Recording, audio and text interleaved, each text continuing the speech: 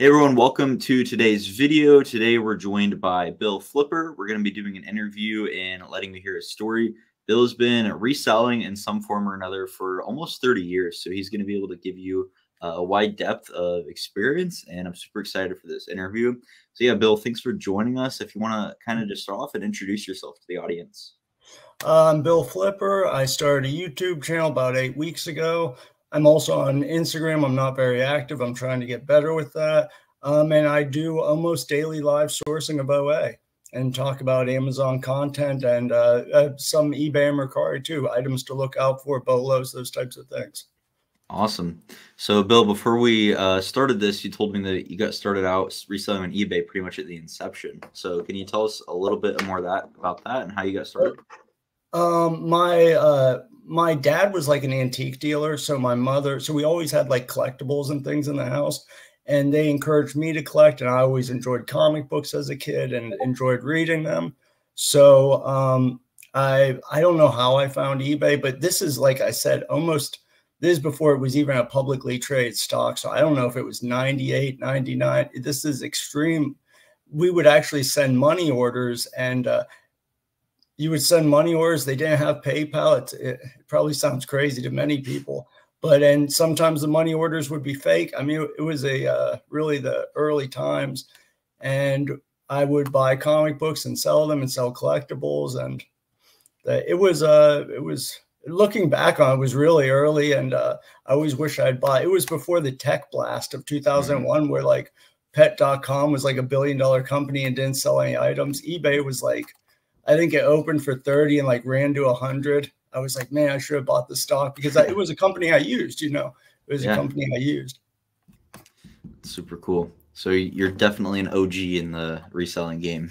I guess so. Yeah. But my dad always encouraged that and saying like, listen, you can buy this item today for 20 and sell it next week for 100. And he was an auctioneer. So, it's like, that makes more sense than buying a stock for $10 and hoping to sell it in 3 years for 15. Yeah, definitely. Especially with the tools that we have today. I'm not super big into the stock market, and people always ask me why. It's like, well, I don't have Keepa for the stock market. I know the data, and I know that my returns are pretty much guaranteed rather than hoping in the stock market. So yeah. Cool. So fast forward to Amazon now. Let's really dive into that. You said you started selling in 2018 on Amazon? Yeah, it was approximately around then. I was working as like an administrative assistant for someone in the medical supply industry.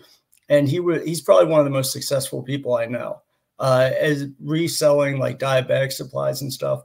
And I would always come to him with these crazy ideas, like not crazy ideas, but like business ideas that were not, you know what I'm trying to say. And he's like, Bill, all you need to do is buy a product and resell it. Amazon is huge. Like, you don't need all affiliate marketing or all these crazy things. Buy a good product, resell it at a margin, keep the margin, buy more. And he encouraged me to start the Amazon account, and he ended up firing me. So I was like, okay, I got unemployment. I went all in on that. And, so that it just started, and I started scanning books. I saw the Reezy videos. The first sale I ever made, I bought a book for $1 and resold for 50. Awesome. So it was like a 35x on the money. And I was like, crazy. Okay, this could work. Yeah. Like this books could are work. Crazy. The absolute insane ROI that you can get with books. That's why a lot of people start out with them, because a lot of people, when you're starting out, you're limited on capital. You don't have a ton of money, but when you can get a 35x return, your capital scales. Yeah. And it was the proof of concept. And it was, I mean, now it's I think it's great for a beginner to do that, do a couple book shipments, make more money, go to RA, buy some Kohl's bras for $4, flip them for 20. Shout out Kohl's bras. And then you can move to like, okay, I'm starting being comfortable spending $500 a day on OA, or slowly scaling in. I mean, I've had some great clearance hits. I can't think, but Kohl's had the 50% off sale, and I literally bought like 100 bras. They were $44 bras. Some of them were marked down to $4. It's insane. Like, you can't lose there. Guys, if you're listening, don't sleep on Kohl's bras. Like, that was such a big part of my business growth. And when I was really heavy retail arbitrage, what we would do is, so we'd go to the clearance section where they'd have all these markdowns. And then specifically what I would do is I'd wait until they had a mystery coupon come out. And then I'd go to eBay and buy 40% off coupons. So we'd get 40% off the already like 80% off. And then on top of that, we were getting like 35% Kohl's cash. And then if you do it right, you can also get like 2-3% on a credit card. It's insane. There's so many layers of coupons that you can stack at Kohl's.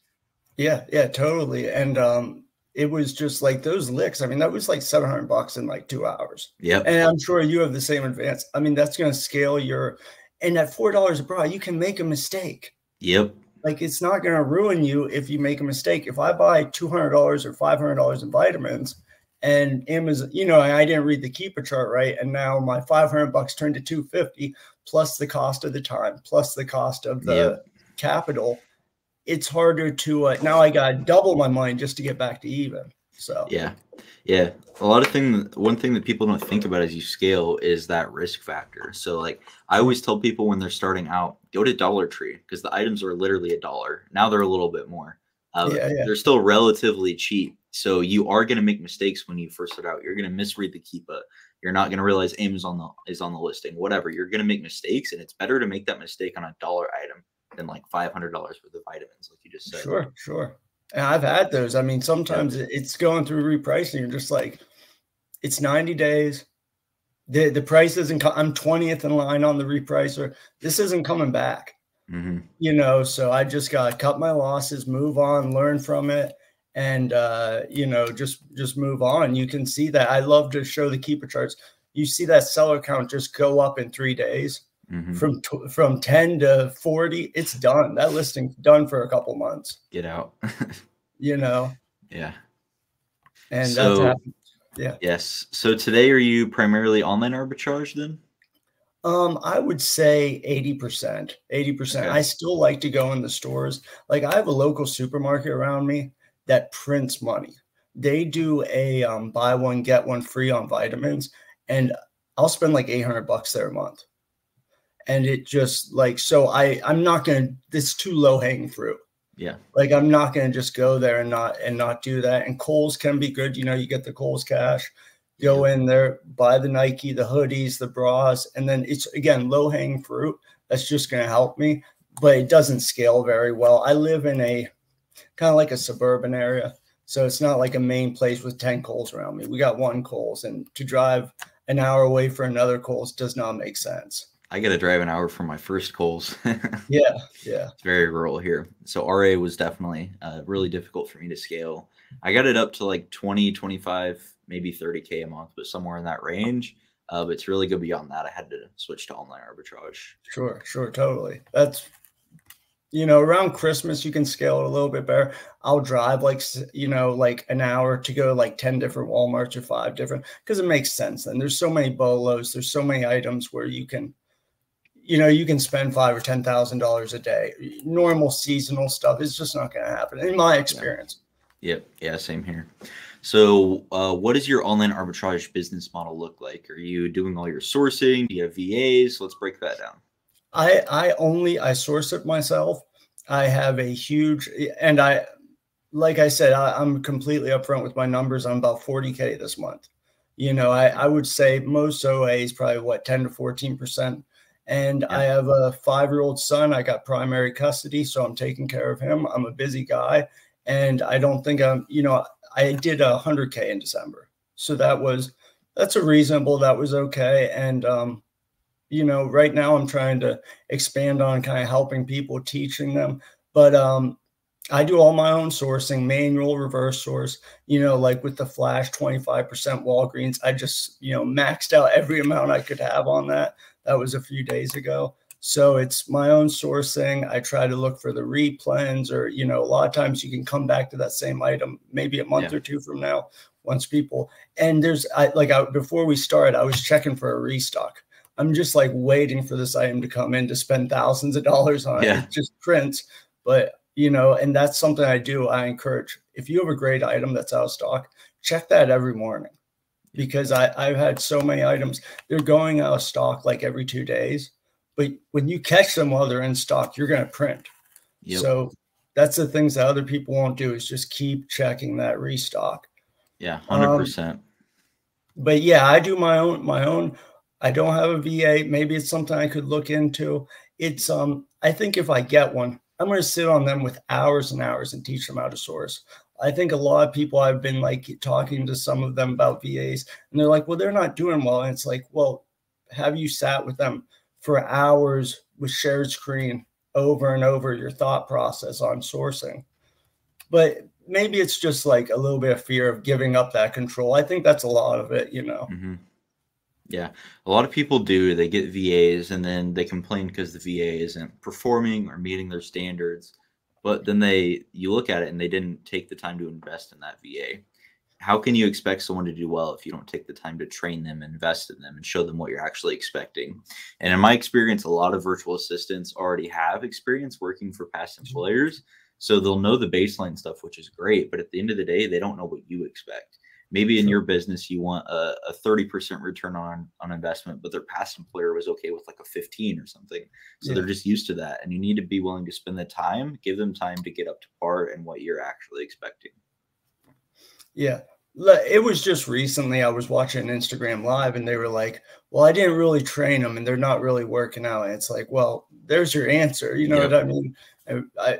So I think I just did the time to sit down with one, but it's working very well now. So I don't know how much more I can scale. You know, my son's actually my priority. My business is secondary because it gives me the ability to take care of him and everything.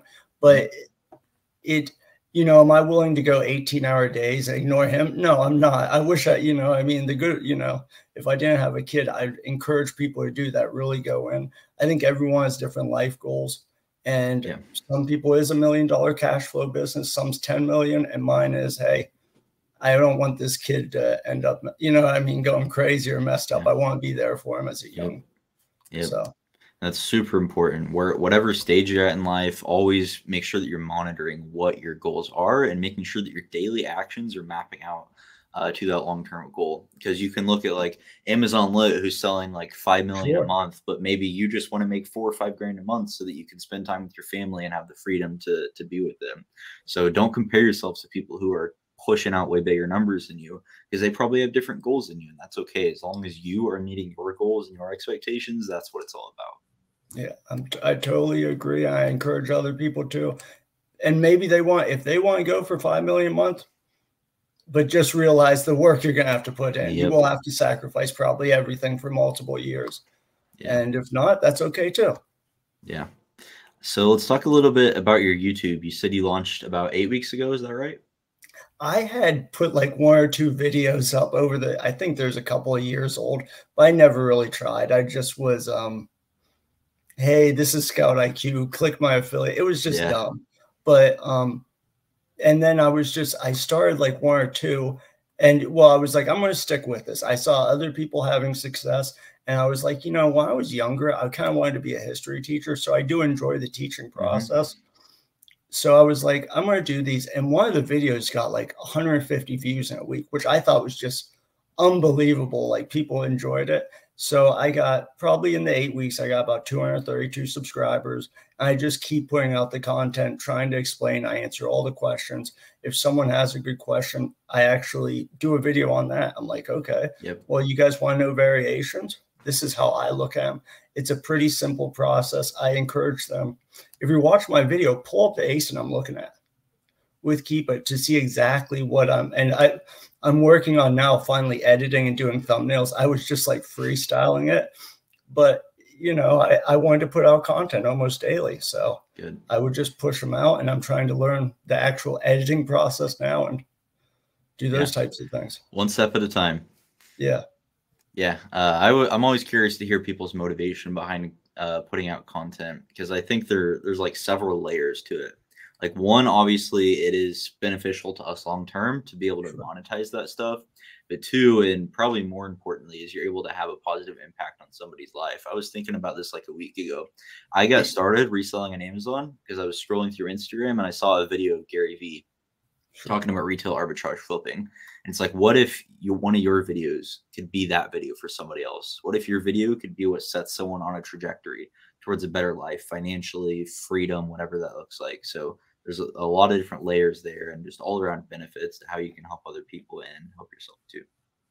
Sure. And my plan is, it's like, if I can help you make an extra 10,000 a year, what would you be willing to pay me? Well, probably, you know what I mean? So at one point I want to monetize it, but my plan is first bring massive value, massive value, and then figure out the money will come. I'll figure out, I'll make the connections. I'll slowly do it. But the first step is to bring a year or two or a couple of years of massive value, and then figure things out after that. Do you have any words of advice for someone who's looking to get started reselling on Amazon? My words of advice is get started. I did actually a video on what I would do if I had to start from day one. Consume a ton of content. And then my personal advice, and people disagree with me on it, start with books, go to RA, bras and things like that, or RA items, and then just slowly roll it up. Don't take any profit. Just keep snowballing and snowballing it. And you're going to have to work a job for a while, unless you have another income, and you're not going to quit tomorrow. Someone asked me personally, they're like, how can I do what you do? I'm like, well, you need to work more hours at your job. Now, when you start, you need to do 18 hours a day, whether you have a family or not. You probably need to be listening to this stuff in the car. You need to be watching this stuff on your break. That's my advice. I mean, people can disagree with me, but I think if you want to get started and do this full time, you're going to have to act like you're already doing it full time. Yep. And there's so much good content out there on ungating and all these processes. When I started, I would just listen to Reezy and other people in the car. I would just watch it all day. I would watch whatever was out there, read tons of blog posts, and I'm like, I'm going to figure this out. And the people who are going to do it, they don't even need this advice, because an entrepreneur will just figure it out. It's in them. I could tell them, hey, you won't make it. And they're like, yeah, okay. This guy's wrong. I'm going to crush it. I'm going to figure this out, because that's how I was. I was like, I'm going to get this. Other people are doing it. I'm seeing the bars. I'm seeing, 30,000 a month, 100,000 a month. I can do this, Yeah, 100%. It's a different mentality. Yep. So, Bill, where can people find you on socials?